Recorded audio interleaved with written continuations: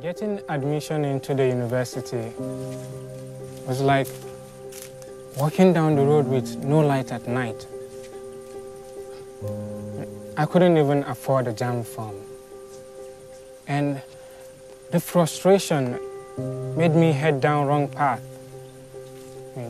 Join gangs, do all sort of bad. I didn't really care about what I was doing.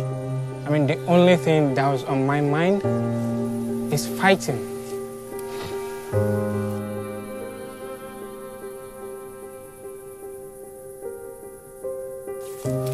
I had problems going home. I mean, my dad wasn't really in my life. He came in and then he left. So it was just like build and build of anger that I just want to take out on.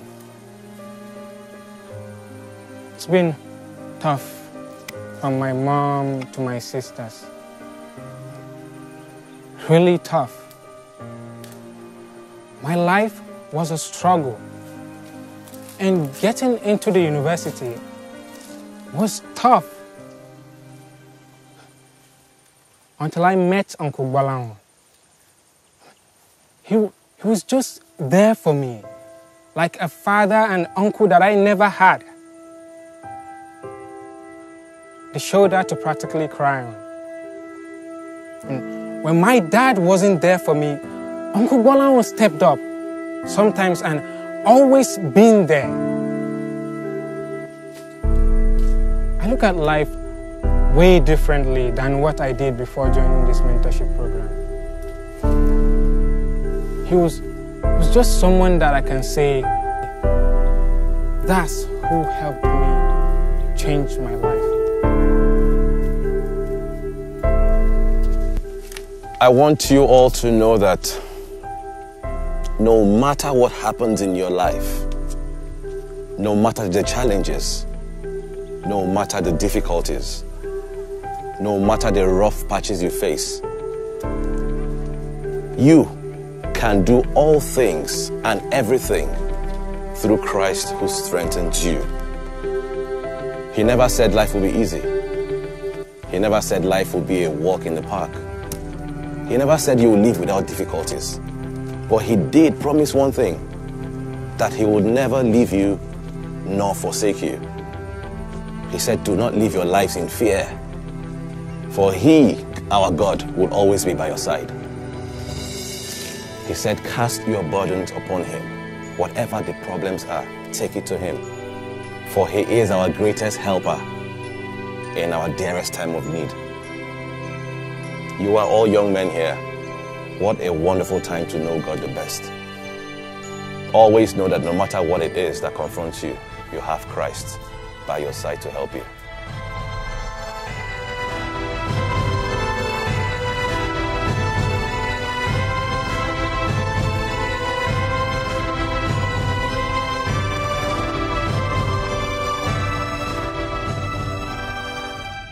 Baby?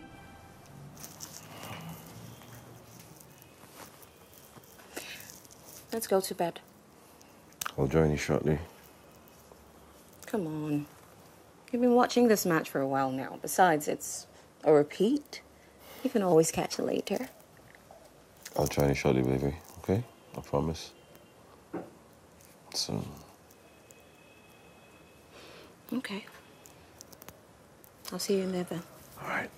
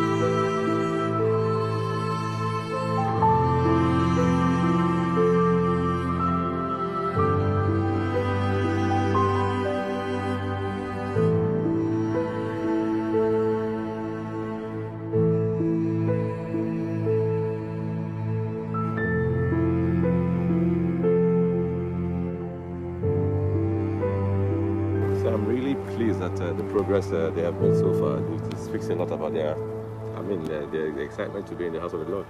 That is great. That is very, very great. Congratulations once again on your award. Thank you very much. I was so happy when I heard. Hi, Soji. How are you? And your parents? Okay, my regards to them. Everyday People's Young Person of the Year award. Excellent. Look, I am so happy how much your work in the ministry has reflected in the society. All the young people find it easy to connect with you, even the non-believers. I am very humbled, Pastor. It's a lot to it. Oh, yes, it is. And it is indeed marvelous in our sight. Yes, so, I and some key members of the parish came to the conclusion that you would be the head pastor of our new branch in Okepopo. Oh, wow. Really, sir? Oh, yes. You have been tremendous here as assistant pastor. And I seriously think that you would do great leading them there. I mean, heading that parish. It is going to be a more youth-oriented branch, seeing that it is very close to the city's university campus. I really do not know what to say. I think that to me, yes, exactly what I want to hear. Look, the Lord has great things in store for you, Pastor Bolanho. You have been steadfast and diligent in all your activities, and He will shine through for you in no time. Amen, sir. Amen. Thank God. So, how is Madam, your wife, Ejide? She's very well, thank you, sir. What plans are you guys making concerning kids? Are you at least trying? Yes, sir. Please, make it quick, eh? We need our little ones in the Lord's vineyard soon. Yes, sir. All right, have a wonderful day. Thank you very much, sir. All right, thank you.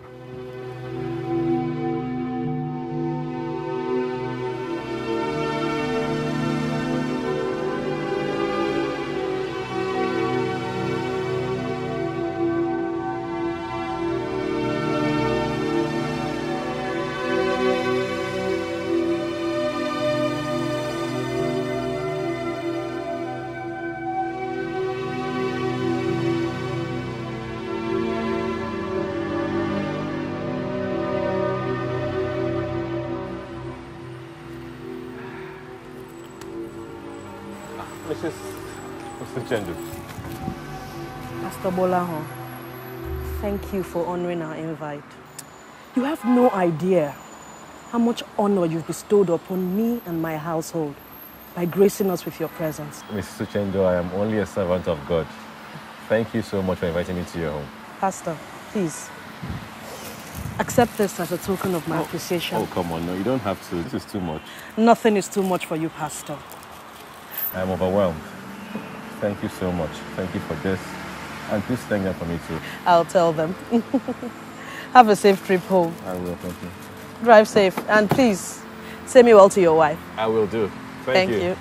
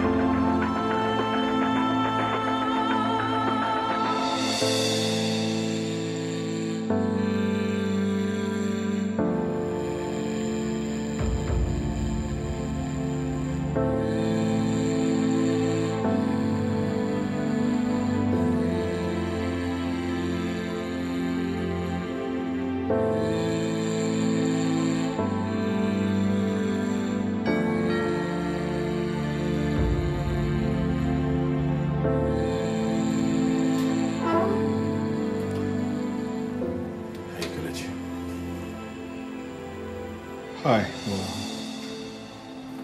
May I?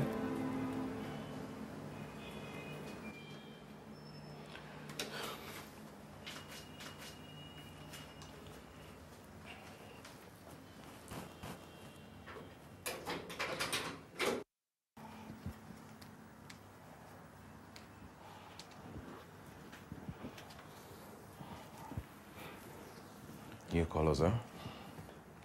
I got bored. So I decided to change the decor.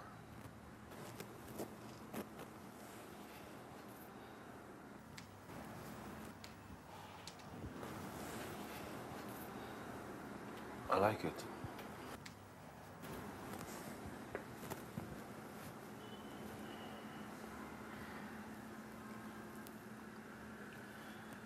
What are you doing here? I came to see you. I was hoping maybe we could pick up things from where we left off. We never left anything. We were done. That wasn't the vibe I got. The endless text messages, emails begging for us to work things out. Messages you never responded to. I'm glad you remember. What did you expect me to do, Casey? Your wife blew off everything the moment she sent that video to my parents. My life has been a living hell. There was just no way I could fit you in.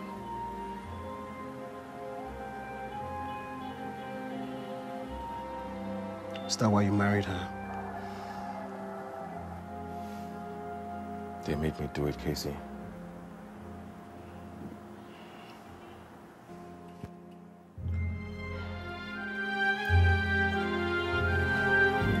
My heart belongs to you. I'm done playing this cameos. I'm done. Casey.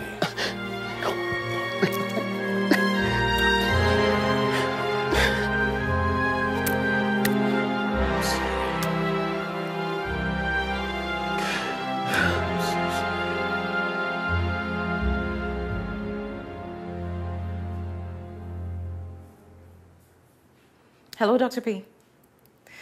Yes, good afternoon. I was wondering if I could come in to have a chat with you. It's the same issue with Bolaho, the one I spoke to you about. Yes, same thing happened last night. I did everything that a wife should do to a husband, and he still didn't respond. It's as if, you know, he only ever sees me in that way sexually if and when he wants to. And it's really worrying me. Yes, my doctor said to give a psychologist a call, so I thought to call you immediately, especially since we've talked about it before. Yeah, tomorrow, 2 p.m. Yes, works fine for me. Okay. Thank you very much, Patricia. All right, bye. Let's run away. Like in the movies, right? Yeah. That we could go to Romania, Cambodia, somewhere far away from everyone. You're still as dreamy as ever. In a perfect world, we'll be together without any inhibitions. Indeed. If wishes were horses, beggars would ride.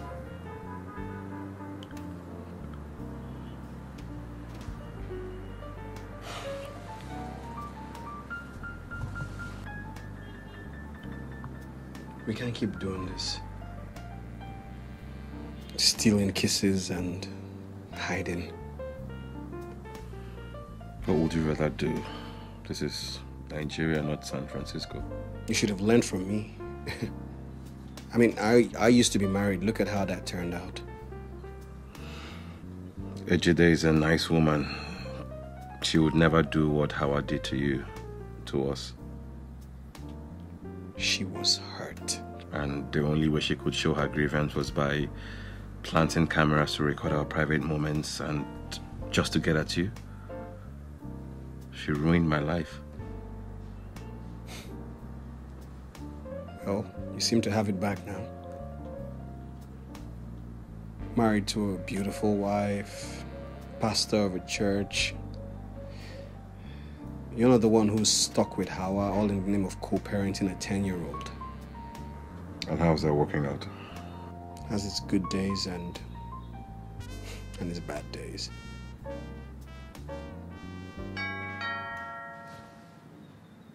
Who could that be? Are you expecting someone? No. Well, hang on, let me check it out. Go.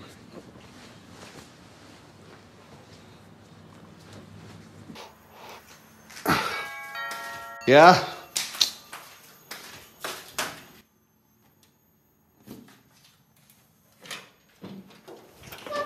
Hawa, what are you doing here? You were supposed to have him till the weekend. Well, that would have been the case if he wasn't crying all week asking for his dad. But you should have called me. I called, you didn't pick. But... How are you? You read the Bible now? It's none of your business.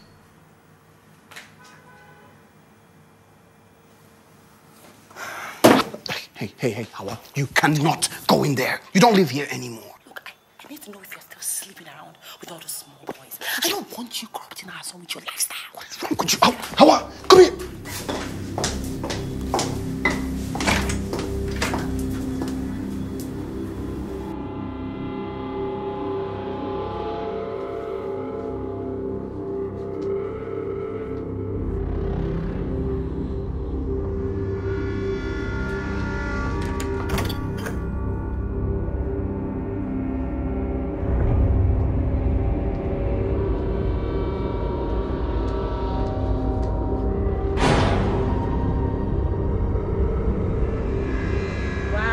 Wow.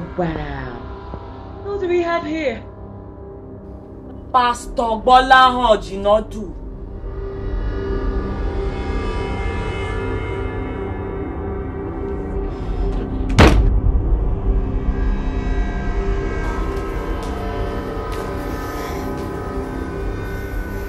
You can't tell anyone about this.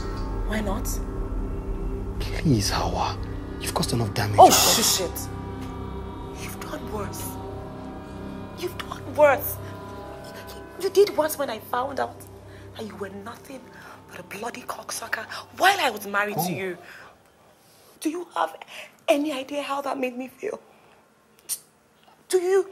Hawa, that was 8 years ago. Well, maybe to you. But to me, it still burns like yesterday. Baby, come on, let's go. We're leaving. I want to stay, Daddy. No, we have to go. We can't stay. Daddy is busy with more important stuff. Let's go. And I will do everything in my powers. I will make sure that I do all I can so that you don't get custody rights to our son. You bloody freaking faggots. Let's go, baby. Let's go.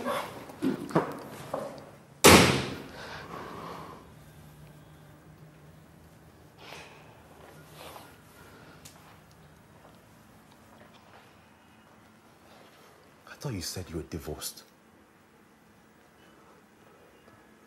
Yes. So why do you still allow her to come here? It's not that simple. We have a child together. Oh my God, I'm ruined. You're ruined. Bolhan, you're ruined. You think this doesn't affect me as much as it affects you? You don't understand.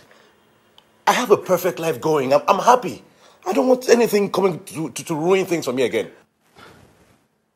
If you're so happy, then why did you come here? I should never have come here in the first place. It was such a huge mistake.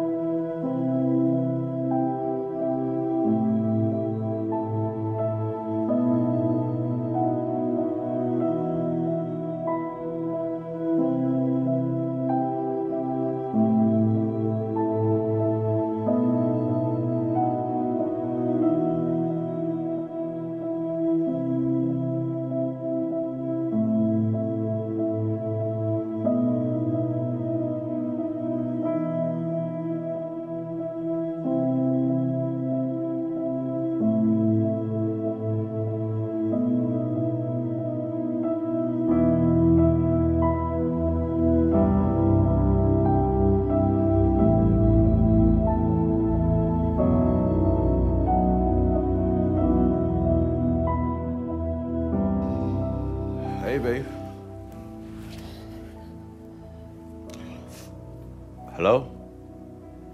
Can I call you back, please? What's wrong? You are a homosexual, Bolahon. That has been your little secret. It all makes sense now.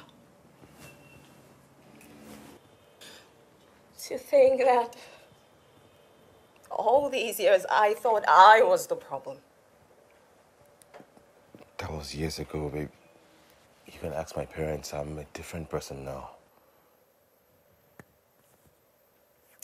Now I realize why you always looked at your phone right before you made love to me. You were looking at his picture to get encouragement to make love to your wife.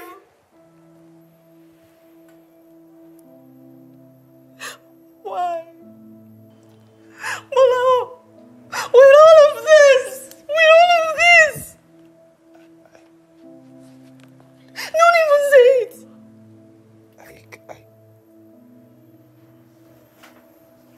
Congratulations, Bolahon.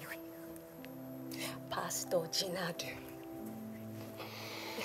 Your video is all over the internet.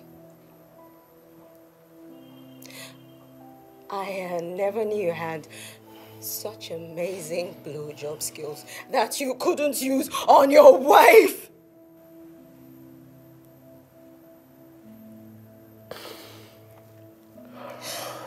To think that I could have bet my life that you were a prude. As for me, I am done with the sham of a marriage. I should have left years ago.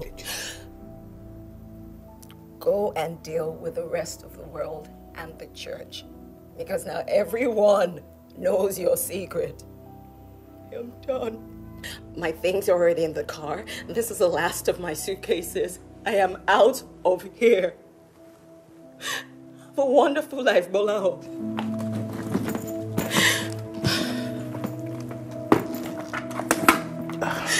I hope God forgives you. Chide.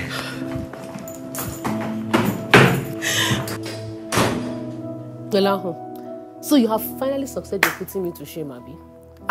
Everything your father and I have worked for, gone because of this your sinful lust in one more. Wallah. You see, what I don't understand in this game matter is that Bolahon, with all the beautiful, fine, shapely girls in this world, Bolahon, you chose to be a gay. Gay. I'm sorry. So your I'm sorry now has reversed what has happened, Abi? Or does it now mean that you are no longer excommunicated from the church? Abi èmi tó jẹ́ kí wọ́n yọ kúrò ní women leader? Nonsense. I should have just aborted you if I knew you were going to be a curse to me. We gave you everything we could. Kí ló dé dé? We tried to put you on the right path. I'm by time showing you the left, showing you the right. But no.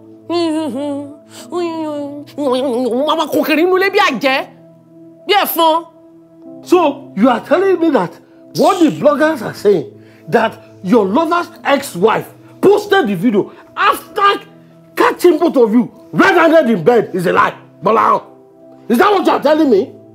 Talking now. Has cat suddenly got your tongue? It will not work. See, Bolahon, I'm 65 years old and I do not want to live my life afflicted with your cause. Therefore, Bolahon, I'm disowning him as my son. Yes, this fact the church knows about. I don't want to have anything to do with you again. You hear? You can do whatever you like, and when you are caught, it's on your head. Oh, look at me! I did not kill my parents! You're gonna meet me outside.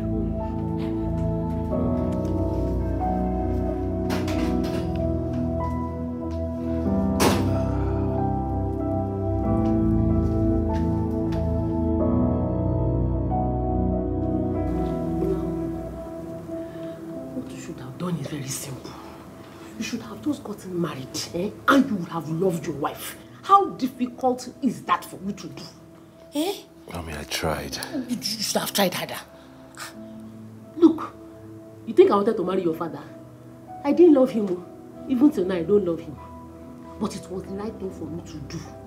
Maybe if I had married the person that I loved then, I may not have been who I am today. But it was the right thing for me to do. So I did it. Do the right thing. I didn't raise you like this, oh. But how did you not do? I did not raise you like this. It's over. Huh? I can't get any job anywhere. That video is all over the World Wide Web. No, it's not over. There must be a way. Yeah? Let me go before your father chases me to out of the hospital.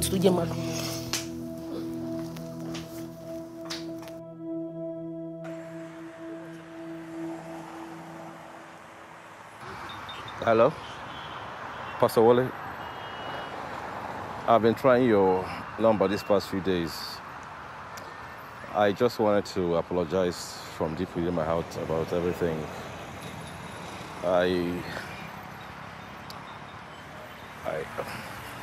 Pastor Bolan, what do you have to say about the new allegation of you sleeping with the male youths in your church? Is it true that you're planning a secret wedding with your lover, Casey? Are you aware that there's a 14-year jail term attached to the crime that you have committed? How long have you been gay, Pastor? Pastor.